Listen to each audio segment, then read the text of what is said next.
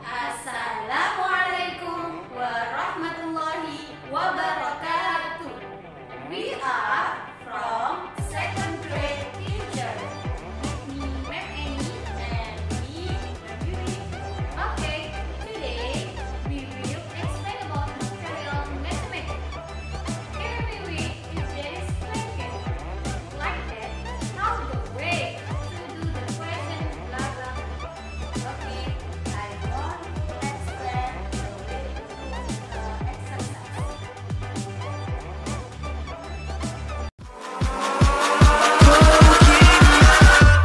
Catch 'em all.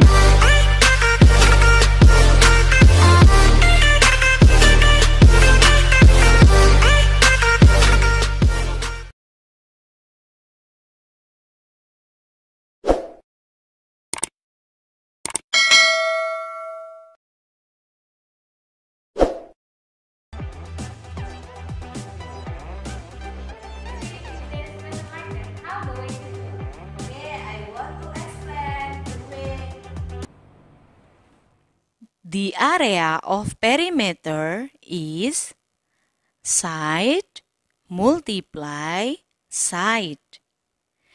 The side of this square is 15. So 15 multiply 15. 15 multiply 15 equal to 225.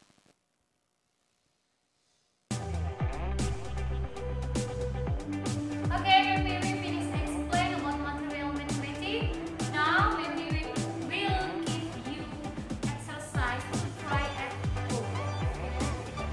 Number 1.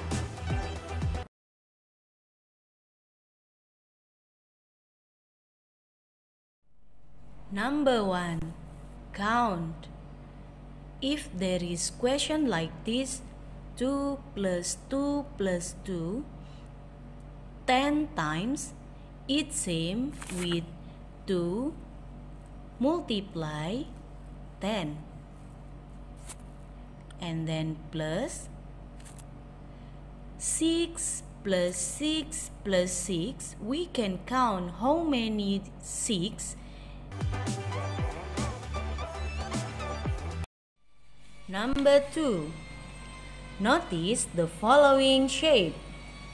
This shape is triangle, and the pattern of area triangle is half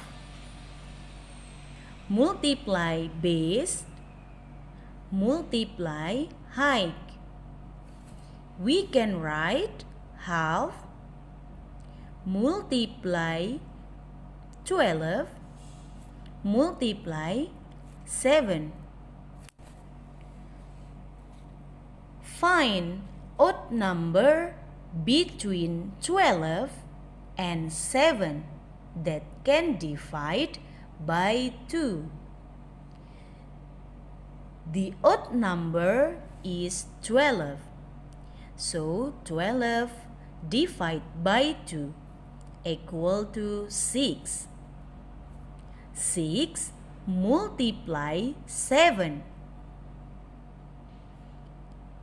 The result is 42.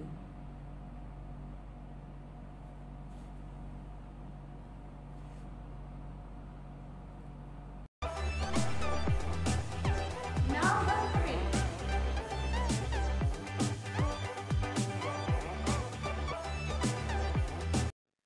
Notice the following shape. This shape is square. The first, we can count perimeter of square.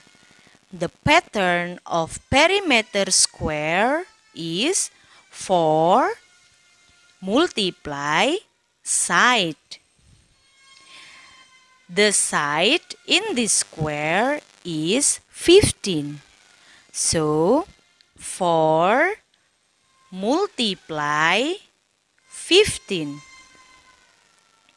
equal to 60.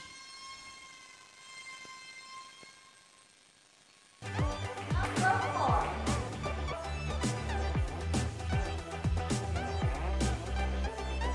Dino has 26 candies. Rama has 15 more candies than Dino.